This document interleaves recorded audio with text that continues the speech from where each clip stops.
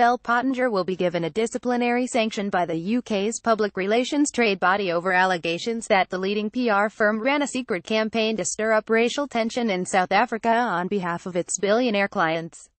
A Public Relations and Communications Association (PRCA) hearing last week heard allegations that Bell Pottinger sought to stir up anger about white monopoly capital and the economic apartheid in South Africa to draw attention away from the wealthy and controversial Gupta family, who have been accused of benefiting financially from their close links to the South African president, Jacob Zuma. Democratic Alliance, the South African opposition party, which lodged a formal complaint with the PRCA about Bell Pottinger, issued a statement on Thursday saying it had received confirmation that the complaint had been upheld. The PRCA declined to comment on what action it was considering taking against Bell Pottinger. A final decision will be published in the week of the 4th of September. Francis Ingham, the PRCA's Director General, said our final decision on this case will be made once it has been through the full and balanced process set out in our professional charter and codes of conduct, including any appeals. We can't comment further while the process is ongoing. The Guardian understands that the PRCA is considering a range of actions it could take against Bell Pottinger, including terminating its membership of the trade body. Only one PR company has ever had its membership terminated. Other possible disciplinary options include a formal warning or reprimand.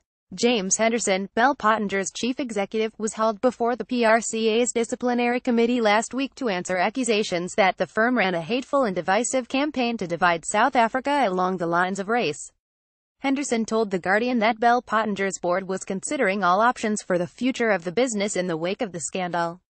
Those options are understood to include the sale of Henderson's stake in the company, which would lead to his exit from the firm. Henderson denied rumors that he had resigned. When asked whether he had offered to resign, he said no comment. "We are looking at all options for the company, including future ownership," he said. "We are looking at the structure of the business at this stage. As I am a significant shareholder, you can draw your own conclusions." He said several parties had approached the company about the possibility of acquiring an ownership stake. Kevin Reed, a Bell Pottinger partner, has resigned from the PRCA's board before of its meeting to decide what sanction to issue against the PR firm, founded by Margaret Thatcher's spin doctor Lord Bell. Kevin read just confirming I am standing down from the board of the PRCA. August 22, 2017. Bell Pottinger is accused of orchestrating the creation of fake Twitter accounts to target prominent white businesspeople in South Africa to draw attention away from the Gupta family. The Gupta's Oak Bay company was paying Bell Pottinger £100,000 a month for its lobby and PR advice. Bell Pottinger cancelled the contract in April. Henderson issued an apology last month, fired Victoria Gagan, the partner leading the Gupta account, and suspended 3 other staff for the inappropriate and offensive social media campaign. "Much of what has been alleged about our work is, we believe, not true, but enough of it is to be of deep concern," he said. "We wish to issue a full, unequivocal and absolute apology to anyone impacted. These activities should never have been undertaken. We are deeply sorry that this happened." MMUSI Maimane, the leader of South Africa's opposition Democratic Alliance Party, told the PRCA disciplinary committee Bell Pottinger must face consequences for their collusion with the Guptas using a hateful and divisive campaign to divide South Africa along the lines of race. Maimane, who recently called an unsuccessful vote of no confidence in Zuma over allegations that he gave the Gupta's companies preferential access to government contracts, called on the PRCA to take the strongest possible action against Bell Pottinger. "This was a coordinated campaign to further Gupta financial interests and ensure the captured ANC continued to provide lucrative contracts that lined Gupta pockets," he said. "South Africa is not a political playground where international corporations can disregard ethics to turn a profit. Bell Pottinger's unethical compliance in these projects is unacceptable and the Democratic Alliance has taken steps to ensure they are held to account." Henderson said he and other senior managers had been misled about the activities being carried out in South Africa.